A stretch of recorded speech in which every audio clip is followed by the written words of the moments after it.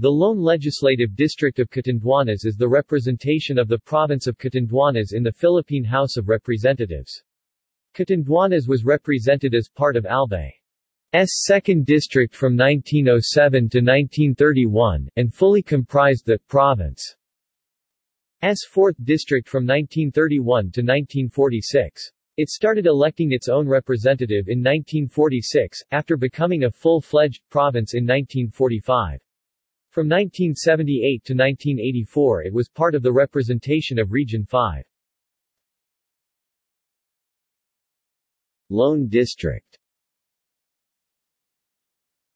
Population 2015 260,964. See also: